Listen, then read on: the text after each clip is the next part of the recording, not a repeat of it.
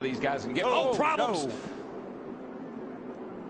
That the Over and over, it's the 0-6 of Barry Fitzgerald, and he comes to a stop. He's already taken the window net down. Yeah, that was coming out of turn number 2, I believe. Yeah, it is. You see him moving around in there. That's a good sign. It looks like he's trying to get unbuckled. Safety crews to him quickly.